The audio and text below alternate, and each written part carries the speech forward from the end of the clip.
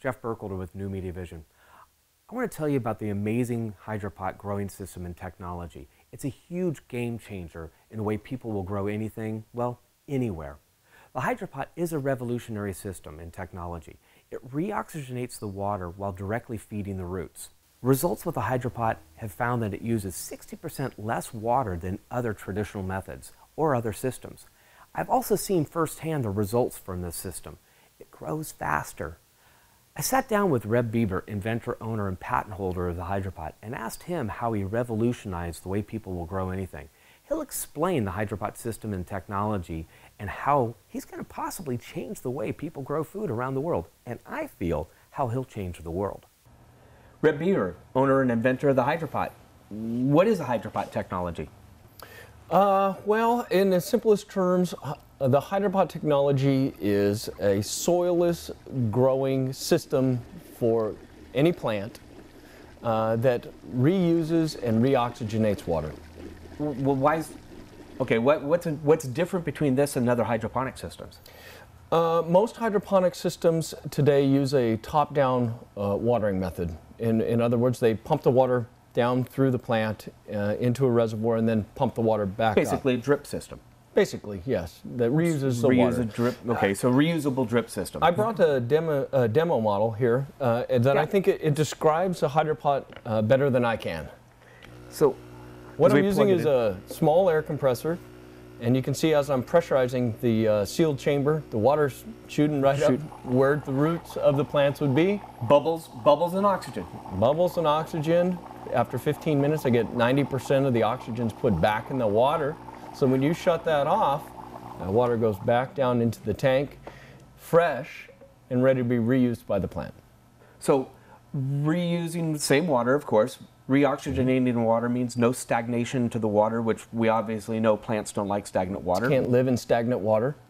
It becomes poisonous to them. And then I add the nutrients in a liquid form, the fertilizer, the food. And what are nutrients? Well, you know, there's a variety of different nutrients. You know, fish emulsion is one. Think of it as fish food, which was what the Indians did for years. They used to put their fish guts down in their cornfields and plant it on top. The corn on top. That's right. So I use all organic nutrients in my plants. This plant has used all organic nutrients. Yeah. Okay. I remember seeing this Japanese maple, which, by the way, is beautiful right now. It was only about 1.5 feet tall 9 months ago when I first saw this. It's grown about a little over 2 feet. It's grown like it's on steroids. That's a good way to describe it. That's right. I'm stunned. Well, this tree has used 10 gallons of water in the last 9 months, and I've used 2 tablespoons of liquid nutrients per gallon. So basically 20 tablespoons, which is, you know, virtually nothing, right. And 10 gallons of water. Now, traditional, conventional drip line system, well, this would be 60, 70 gallons of water? Well, at a half a gallon a day, you can do the math. It's pretty simple. Yeah, you run it to, yeah, exactly. It's about 60 gallons. Uh-huh.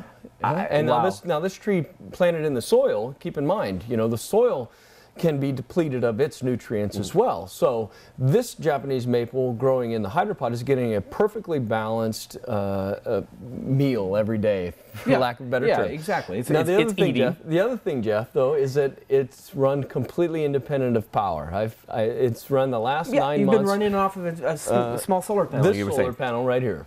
So a little 20-watt solar panel's been operating this, and and literally. So, to use the term, fattening up the tree here. So, 10 gallons of water, 9 months of growth, 0 power, and it's grown 2.5 feet. Wow, wow, that is amazing. What's next with Hydropot? I mean, I know you were telling me about other systems that are in the plans. What's next? Well, the natural jump from the single pot, Hydropot 1 is what I like to call it, is a 6-pot system that we're coming out with. Hydropot 6? I call it the mothership, actually. Okay. And then there's another orchid grower that looks quite a bit like this. It would be something that you would set on your kitchen counter, and it runs off a small solar panel with an integrated timer. But really the goal here is the Hydropot farmer system. And that's what I'm going to use the proceeds from the sale of all of these products to build the Hydropot farmer system. That's a 144 plant system. It runs on less than 10 gallons of water. So taking this concept here, 144 plants running the same amount of water through, which we're talking how much water? Less than 10 gallons of water for 144 plants, and no power. And no power in the middle of anywhere. Well, I've actually been contacted by a group in Dubai that's very excited about the Hydropot, and really that's what I designed it for, was for very dry, very arid countries to grow food. Well, yeah, it kind of comes back to your background. You were in the military, so you've traveled around the world. You've seen a lot of these places. And you know, as you know, food can't grow in the middle of the desert. But that's right, obviously, Jeff. Food can now grow in the middle of the desert. Jeff, I got to tell you, you know, I was a C5 loadmaster in Desert Shield, Desert Storm, and until you actually go to those countries, it's one thing to see starving children on a television. It's a whole other thing to actually go there and see them and see people starving to death.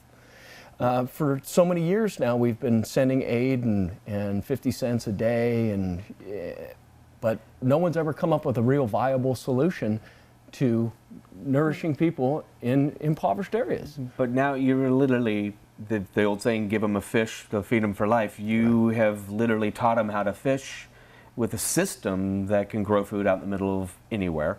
Right. What's next with that? I mean, where else can, I mean, you know, I can see this in, because it is scalable, I can see it in theme parks, I can see it in shopping malls and airports and commercial buildings. You know, water is a very valuable commodity. Who would have thought 20 years ago that you would be paying $1 or $2 for a bottle of water? Yeah, it's crazy. It's more than gasoline. It was crazy. It's more than gasoline. And in the near future, water is going to become more and more scarce. So we have to start to rethink the way we use our natural resources on the planet. The Grow Anything Foundation was donated an acre of land in Ghana. And through this Jumpstart campaign, I plan on raising enough money to manufacture the Hydropot 1 for sale, and I'm going to use those profits to build that farmer unit, that first farmer unit in Ghana. Now, I'm sure that we're going to run into some challenges that we haven't foreseen yet, but we certainly have overcome our fair share of challenges already. If they can do anything like this Japanese maple's done in 9 months, I think that's got to be truly amazing. You know, now, not to really extrapolate too far, but I could see this being able to grow food in space. Well, that's not an original idea. I actually would like to prove that we can do it here first, and then who knows, maybe Hydropot Farmer will find its way to Mars. Oh, that would be awesome. Wow, I'm stunned, just truly stunned, especially with this thing. I just remember it was just this little baby tree. Well, there's the proof. Yeah, and we know it works. 10 gallons of water? 10 gallons of water, no power. No power. And now, this versus other hydroponic systems. I mean, we know, hydroponics has been around since Babylonian days. Yeah. What makes this different? You know, I'm glad you asked, because it gives me an opportunity for people who don't really understand soilless culture or hydroponic growing. Hydroponics has been done basically the same for a long, long time. It's basically a bucket inside of a bucket. The water goes up and trickles down into the bottom bucket. As we said, a drip line system. And then they pump the water back up. Now, by reinventing hydroponics, that's what I've done.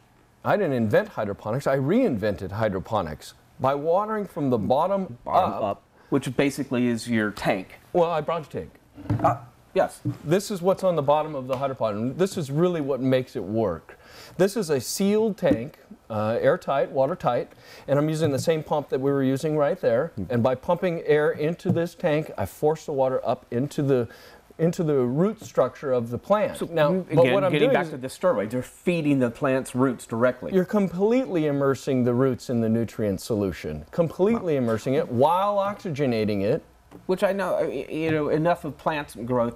We all know that when it rains, the plant's leaves put the root, water down to the trunk and into the soil, and thus it's getting its nutrients. That's nature's way of doing it. You've reversed nature in a way and force-fed the roots directly, which is thus the steroid growth that kind of happens here without the real use of any chemicals, no chemicals, nothing at all. All natural. It's 100% organic. It's really, it's a lot like planting a tree next to a river or a lake. As the water ebbs and flows, that's all I've done. Is I've just mimicked what nature's already done. Already done. You've just done it with in a more, I won't say more efficient than nature, but well, yeah, but it is in a way more efficient because you can be able to do it anywhere. Again, getting back to I can see these on rooftops in New York City, for growing urban food. farming.